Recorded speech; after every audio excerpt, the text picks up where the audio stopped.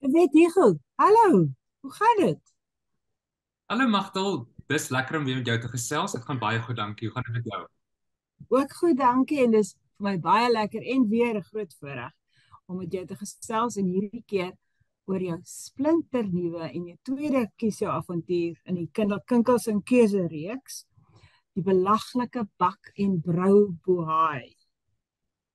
Nou, soos met die olderste bolder hondepartytjie, fokus jy jou tweede kinkels en kabel. Ag, ek wil almekaar sê kinkels en kabels. Kinkels en keuses reeks meer op pret as op grill en bang maak. Soos jou avontuurboeke en jou kiesavontuurboeke vir ouer kinders was, waar jy ons laat naskou en grill het. Goed laat grill het. Maar voor ons oor die koeke en die kompetisies en die keuses praat, wil jy nie dalk vir ons weer, ter wille van die vergeetachtiges en die mense wat nie die vorige keer ingeskakel het nie, 'n bietjie vertel van waar jy vandaan kom en hoe jou paadjie tot in China in Hangzhou, het ek geleer, moet mense dit uitspreek, gevorder het nie, asseblief. Ek het groot geword in die Boland, op 'n wynplaas tussen Woester en Villiersdorp. Ek het 'n baie gelukkige kinderlewe gehad en dit was regtig, ek het baie lekker herinneringe aan my kinderlewe. Ons was presies tussen die twee dorpe, maar ek dink ons het tegnies onder Woester geval, so ons was eintlik Woesteriete. So ek het my laerskoolloopbaan daar voltooi en toe het ek my hoërskoolloopbaan in die Parel voltooi in die koshuis. Na dit op Wellington, soos baie mense gaan onderwys studeer en toe begin skool hou. En ek dink daai duim wys my jy was ook in Wellington. Ja, En toe en ek dink ek was 1 jaar in Kaapstad, het ek skool gehou en toe was ek 'n paar jaar op Somerset Wes. En ek het altyd nog avontuurlus gehad. So ek het uitgevind van 'n agentskap wat mense oor see plaas en ek is toe Abu Dhabi toe.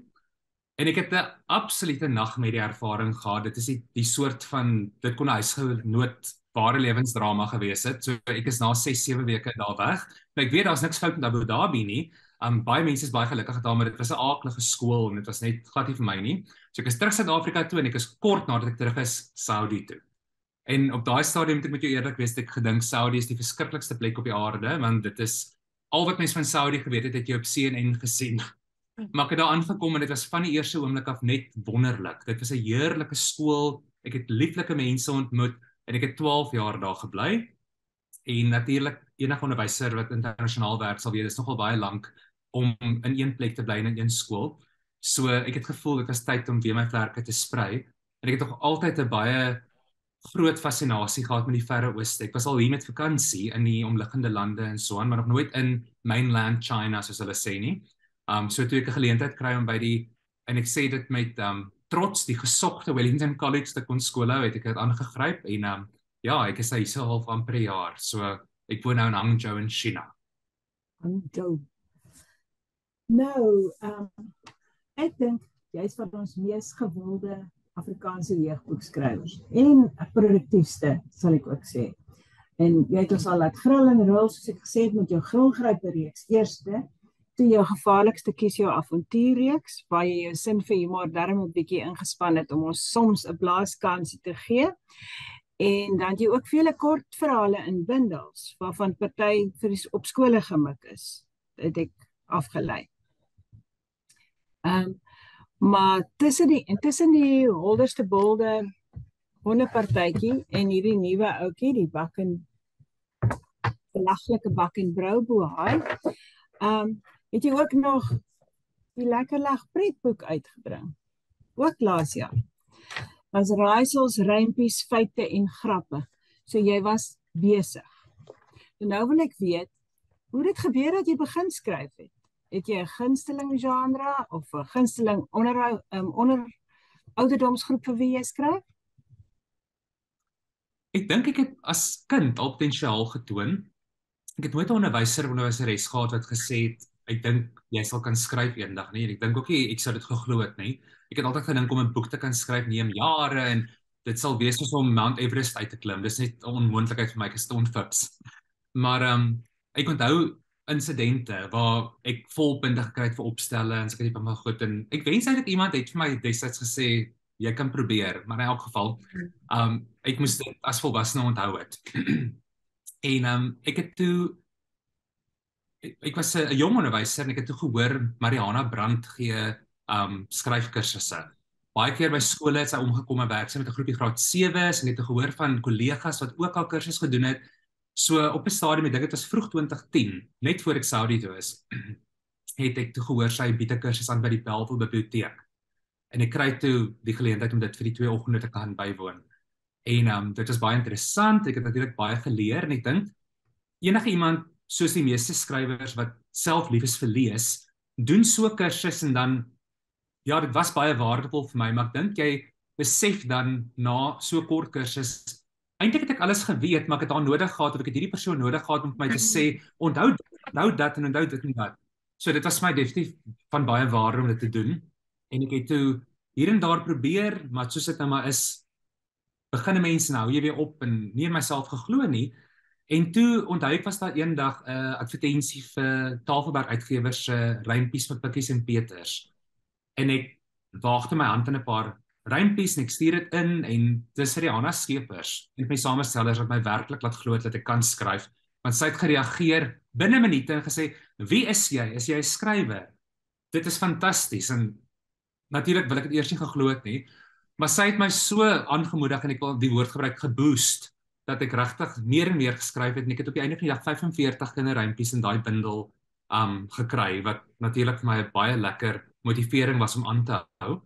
En ja, ek het toe uiteindelik my hand gewaag in 'n vol ek was toe al in Saudi aan 'n vollengte manuskrip en dit het by iemand in Rousseau opgeëindig en Simone Houg wat my uitgewer is, het vir my die geleentheid gegee om 'n reeks daarvan te maak. Sy het gesê sy hou daarvan, maar hierdie tipe storie rolboeke werk gewoon beter in 'n reeks. Sal ek dalk nog kan skryf? Nou op daai stadium om eerlik te wees, het ek nie geweet of ek sou kon nie, maar ek het gesê ja, natuurlik kan ek nog skryf.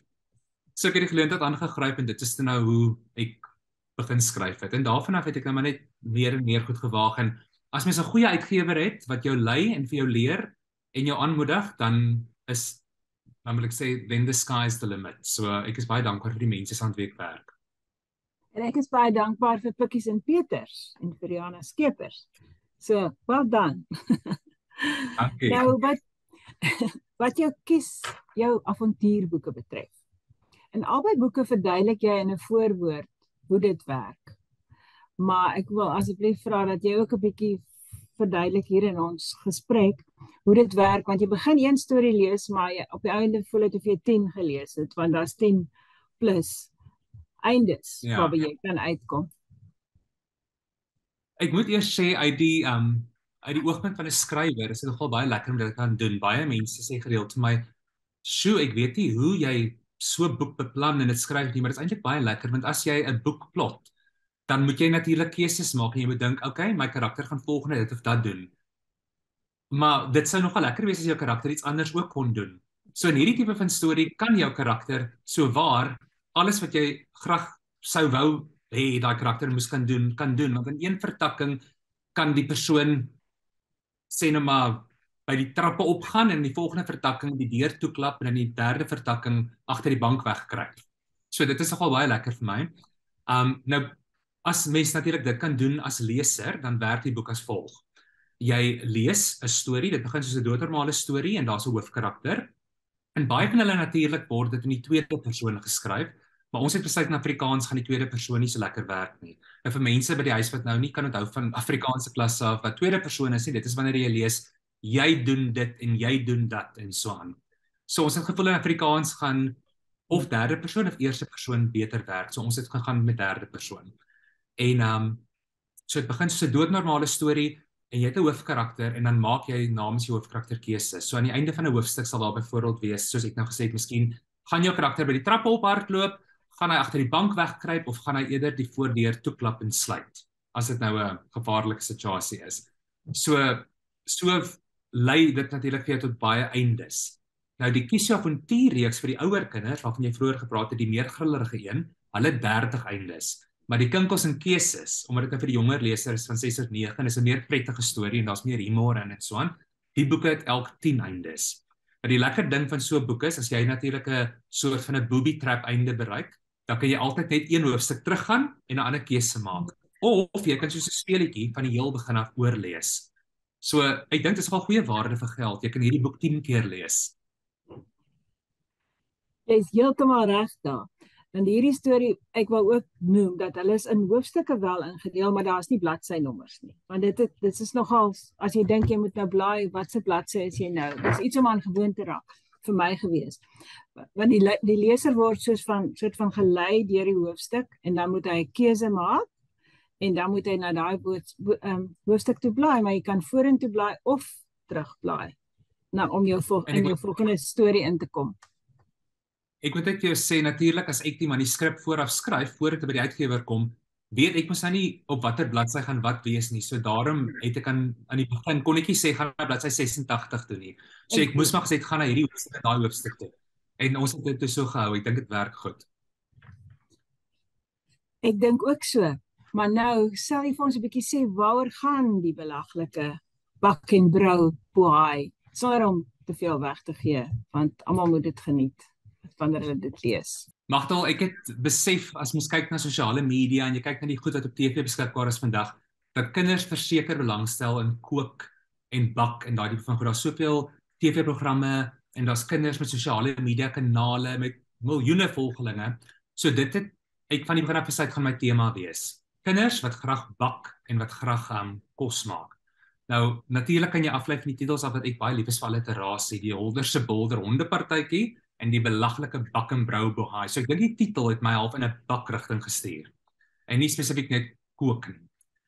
So ja, dit gaan oor Jason. Jason is die hoofkarakter en hy het twee goeie maats, Tando en Claudia, en hulle het 'n juffrou by die skool, juffrou Baker. En hulle neem by haar bakklasse en dan kom Claudia eendag by Jason en Tando aan tydens pouse en sy gee vir hulle 'n pamflet en hulle sien dan dat hulle gekies is. Juffrou Baker het hulle natuurlik gekies van die skool se kinders en hulle gaan dan 'n televisieprogram deelneem vir kinders wat graag bak en hulle is natuurlik verskriklik opgewonde.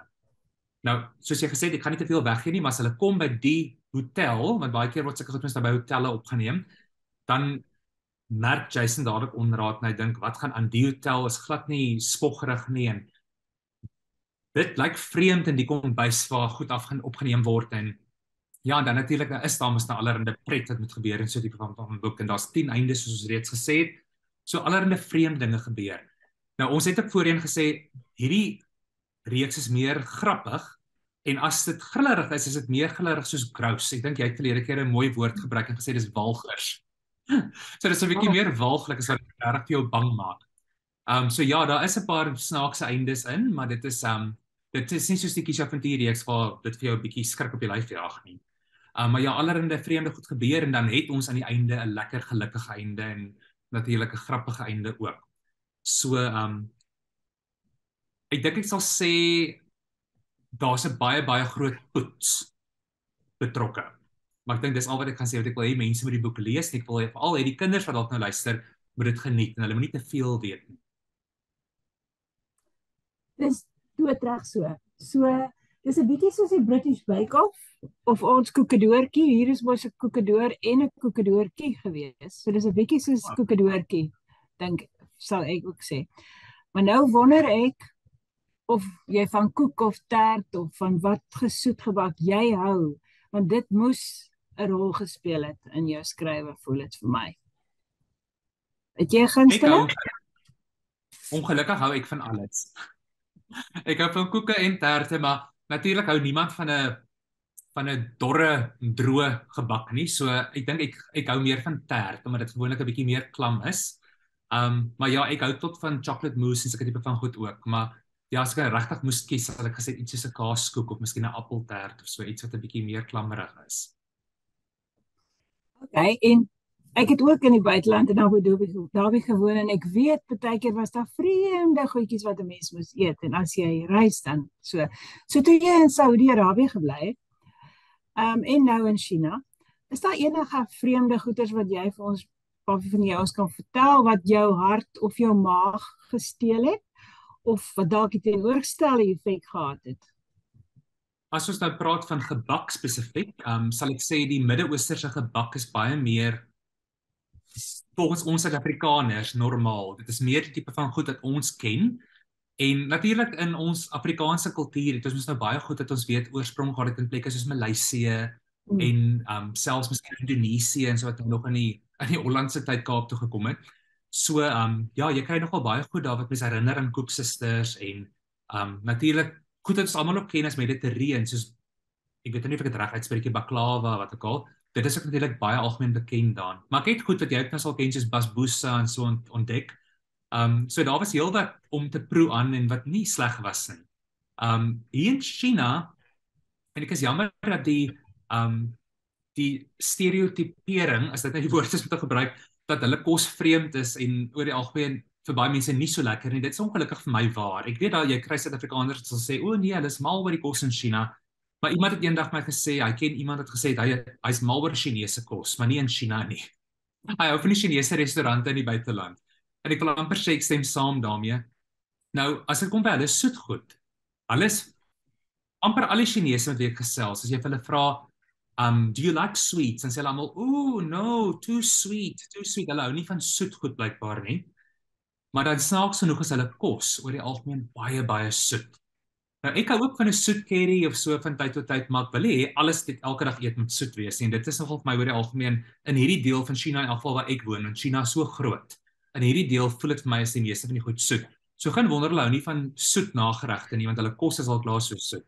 So hulle hou nogal vreemd genoeg van goed wat kaasgeur is. Nou natuurlik eet ons ook goed soos kaaskons en so in Suid-Afrika, maar ja, alles hierso is omtrent kaasgeur. Ek het toevallig hierso wat ons het nou vandag by die skool dit gekry as 'n well-being gift.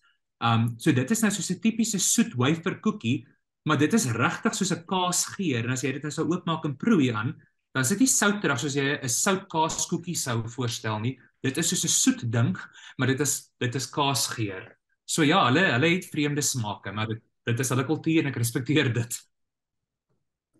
Ja, maar dit kan nogal vreemde dinge met jou kop doen. As jy dink jy eet 'n koekie en dan is dit sout, of jy dink jy eet iets sout en dan is dit soet. So ek wil nou by gelukkige eindes en minder gelukkige eindes uitkom. In die belaglike bak en brou Bohaai, is daar net een gelukkige einde of en is al die ander van daai boa boa boa boa eindes? Ek sal sê 9 van hulle is van daai boa en dis soos jy nou sê. Maar dis nou nie almal, ek sal nou nie sê dit is gevaarlike dodelike eindes of so nie. Dit is oor die algemeen 'n bietjie snaakser en ek bedoel omdat ek met kinders werk, weet ek wat tipe goed die jonger kind sal laat lag en kinders hou van goed wat soos ons al gesê het 'n bietjie gross is en so hulle vind dit vreeslik snaaks. So ja, daar is net een en dit is aan die baie einde in die heel einde van die boek, een absoluut gelukkige einde, maar jy moet natuurlik by daai einde uitkom om die toets te geslaag het. So jy moet lees tot jy kom by daai bevredigende einde. Dis reg, ja. Ek het net myself voorgestel dat soos ek die boek gelees het, daar's sulke fronsende gesiggies. Kindertjies wat op by 'n einde kom en dan sê hulle, nee man, en dan laai hulle weer terug. En dan kies hulle weer nog 'n opsie om by iets snaakser of beter of so uit te kom. En vir my is dit so 'n wonderlike konsep van leesbevordering. Want laat jy lees, kind, want jy moet by die regte einde uitkom. Nou, in die hondepartytjieboek, jy het nou vroeër vir juffrou Beyker genoem, in die hondepartytjieboek, die Holderste Bolder hondepartytjieboek, het jy lekker gespeel, binnepret gehad met alles hondverwant. Ek kan en woordspelings. Ek onthou ons het daaroor ook gesels. En die keer is dit nou die bak en brou Bohaai, speel jy lekker rond met kos, kook en bakverwysings. En ek het 'n paar raak gelees en ek het 'n paar wat ek hier wil noem. Jason se hart swel soos 'n koek wat rys in die oond. Die bleekseel lyk of hy blou kaas ruik. 'n Hart wat so vinnig soos 'n elektriese klitser klop. Hoe diep moes jy dink of kom dit net van self? Of het jy 'n lys gemaak? Ek hou nogal daarvan dat die beelde wat jy skep te doen het met die tema van die boek.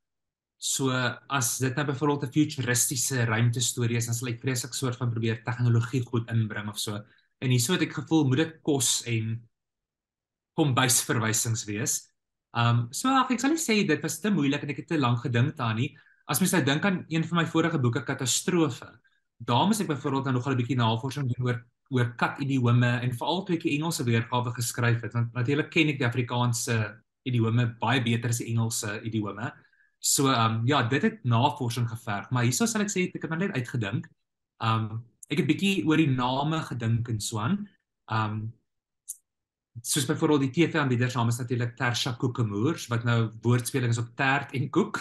Ja. En die TV-chef se naam is Alfredo de Kok. Nou ek moet sê sy naam is aanvanklik vir baie lang tyd was dit Basil de Kok.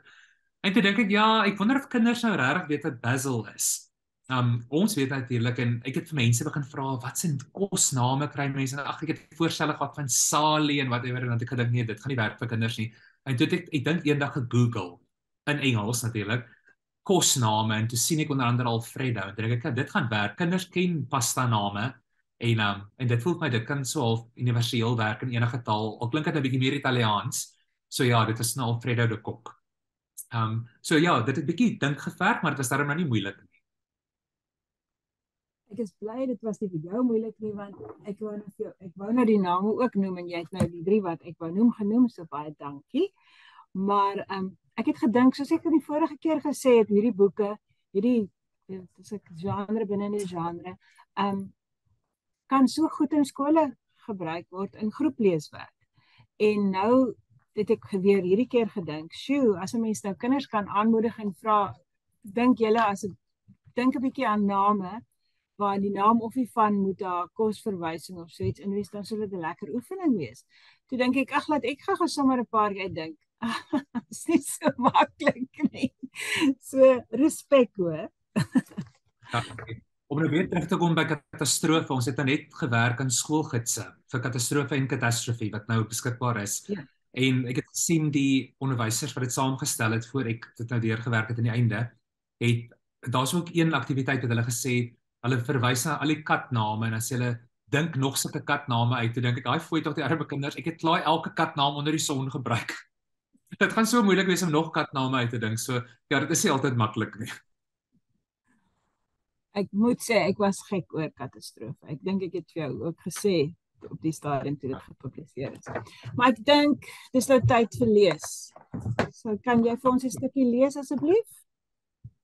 Nou ongelukkig, en ek moet vir jou sê, so wonderlik soos dit is om oorsee te woon, is een van die nadele vir my altyd, dat as 'n nuwe boek van my uitkom, is dit maande voor ek dit kan vashou. So ek het ongelukkig 'n uitgedrukte PDF weergawe van die boek.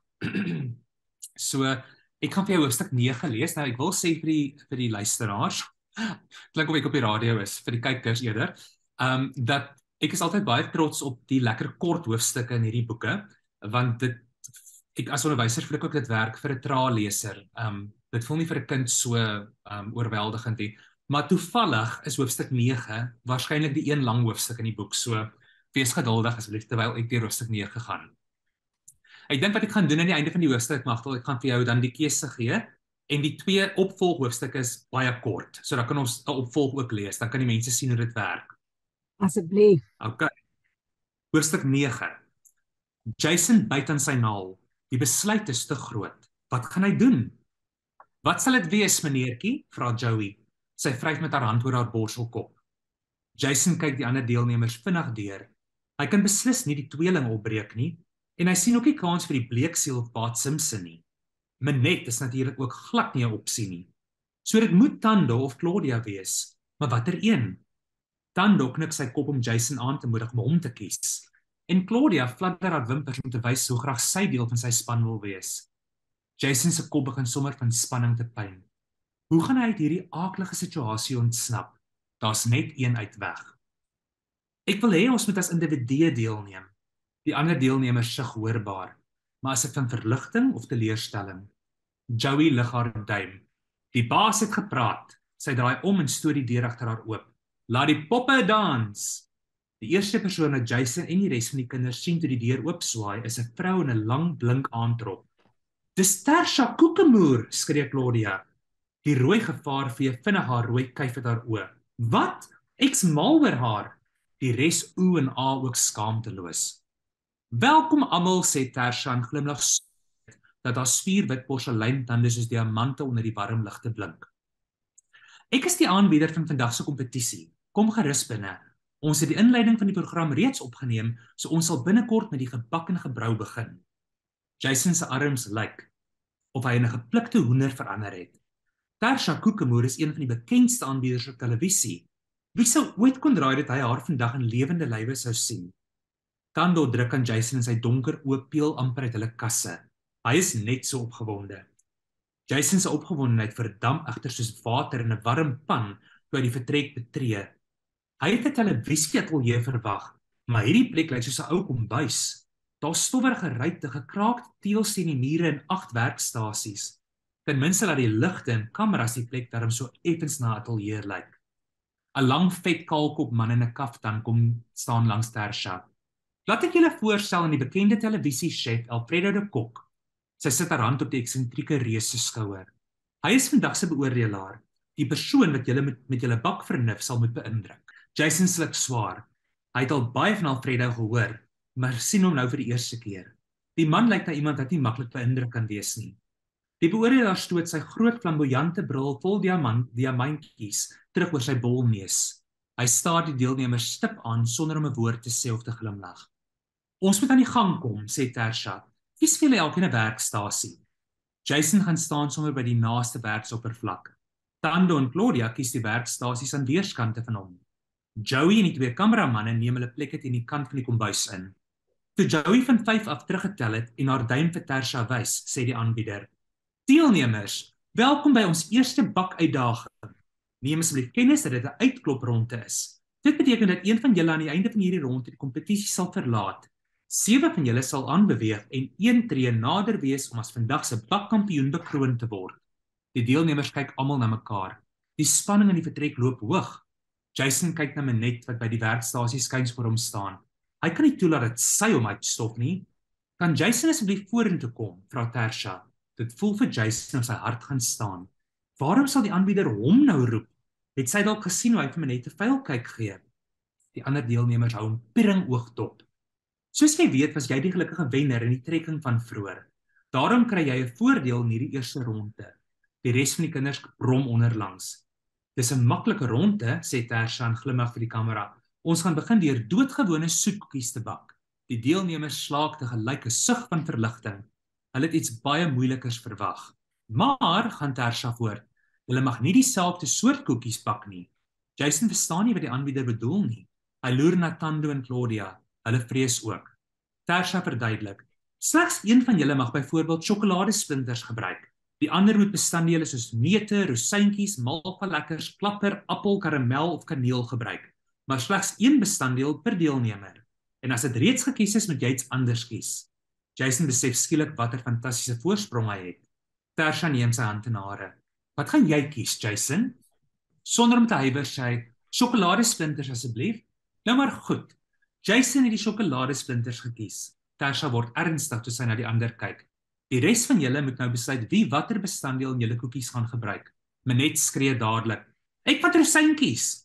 Jason kan nie glo sy kies so 'n simpel bestanddeel nie. Wie hou nou van rosientjies in 'n koekie? Net ou mense en tannies wat yoga doen. Toe die vertrek weer stil is, lei Tersha Jason tot by 'n aangrensende vertrek voor in die kombuis. Dis die spens, Jason. Gaan haal jou sjokoladesplinters. Sy draai na die ander bakkers. Sodra julle almal julle bestanddele het, sal ons begin. Toe Jason sy rug op die res draai, kan hy nie help om aan Minette te dink nie. Waarom het sy nie eerder karamel gekies nie? Wat voer sy in die mou? Dalk het sy 'n ou familieresep vir ongelooflike lekker rosientjiekoekies. 'n Rilling hardloop soos glibberige rou eier teen Jason se ruggraat af. As Minette hom met rosientjies wen, sal hy nooit weer sy gesig by die skool kan wys nie. Hy haal diep asem. Hoe kan hy verseker dat sy hom nie sal wen nie? Nou dit bring ons by 'n keuse. As jy dink Jason moet regverdig optree, gaan na 2. As jy dink Jason moet vuil speel, gaan na 7. Wat kies jy, Magdel? Definitief vuil speel asseblief. Gaan na 7 toe.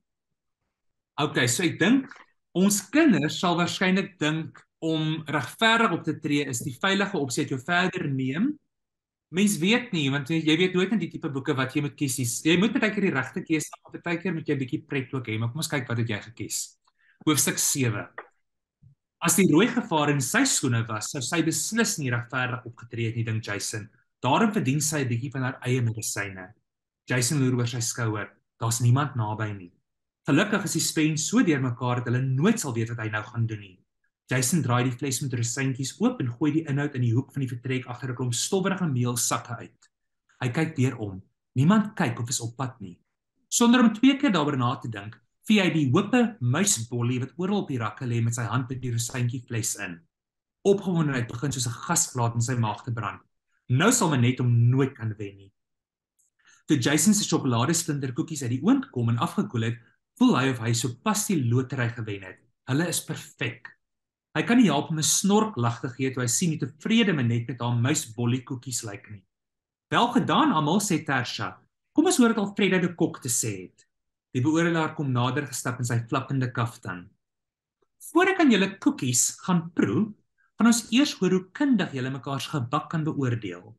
Jason se bene word styf. Het hy reg gehoor? Jason! Alfreda haal sy diamantbril af en sit dit op sy kaal geskeurde kop. Hy trek sy oë op skreefies. Begin jy vir ons deur aan Minette se muisbol rosientjie koekies te proe. Die einde. So natuurlik het Alfredo geweet wat Jason gedoen het en hier's 'n lekker prentjie van waar Jason daar in die spens staan. Dis natuurlik deur die talentvolle Steven Wallace.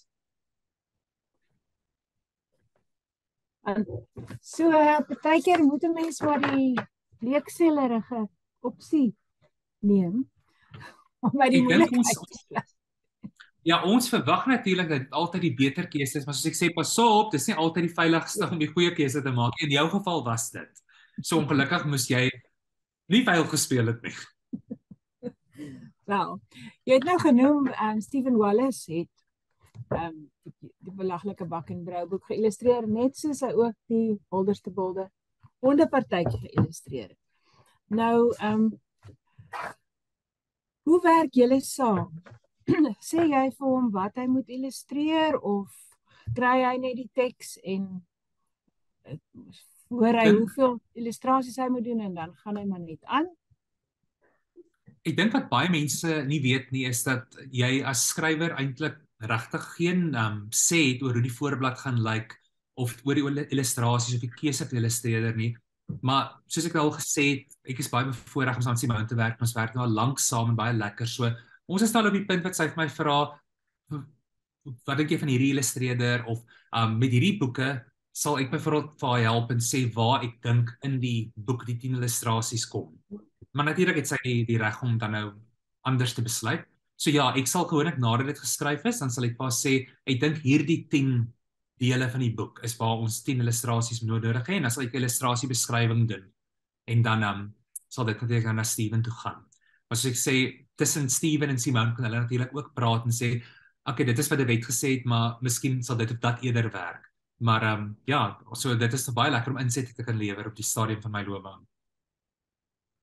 Dit klink vir my baie lekker, want ek dink as 'n mens skryf, dan wonder jy gaan nie nou alles hier sê nie, maar dan moet so ietsie in die illustrasie miskien wees wat help aan die storie vertel. So dan kan jy dit op daardie manier 'n bietjie 'n woordjie in die oor fluister of na die kwas of na die pen toe stuur dat dit uitkom. Ekskuus, ek val jou nie rede, dit is nou met die afstand dat ons oor mekaar praat. Wat Steven ook baie goed reg kry is, natuurlik kan jy nou nie vir elke hoofstuk in die boek 'n illustrasie inwerk nie, maar hy's baie slim, so hy sal partykeer hoofstukke waarvoor ons nie 'n illustrasie kon doen nie, sal hy so klein leidraadjie inwerk, soos byvoorbeeld in die Holderse Bolde hondepartytjie onthou spesifiek, daar waar die kind die troeteldier moes gekies het ons 'n ruimteskip gesien buitekant deur die venster, wat natuurlik eintlik na 'n ander hoofstuk gekom het. So ja, hy is baie goed met lekker al die fyn detail inwerk. Dit klink vir my baie lekker. En dit is so slim. Ek is 'n groot aanhang of voorstander van visuele geletterdheid wat van vroeg af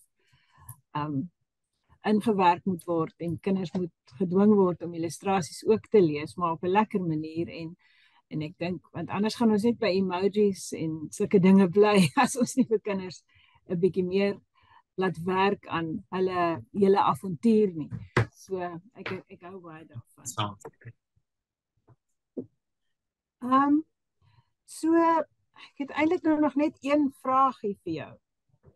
Ek wil weet of daar nog Kinkels en keuses boeke in die pipeline is en of jy dit gaan sê en of jy dit vir jouself gaan hou, ek weet nie, maar ek dink daar's baie wat jy nog kan allitereer of uitdink, hoor.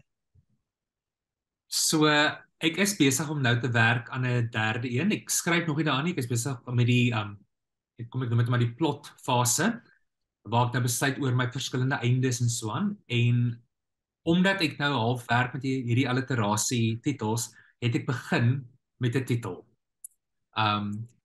En natuurlik gaan ek nou nie sê wat dit is nie, want mens kan nou nie oor dit praat voor dit nou nie daar is nie, want miskien werk dit nie, of miskien sien dit nooit die lig nie.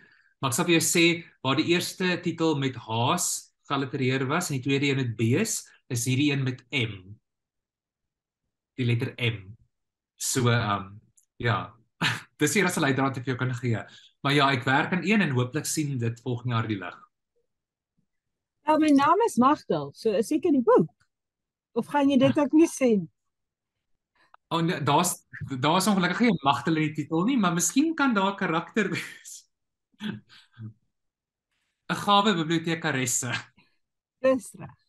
Dis 'n goeie, ek sal so dankbaar wees. Maar in elk geval, alle grappies op 'n stokkie, dis nie maklik met jou nie.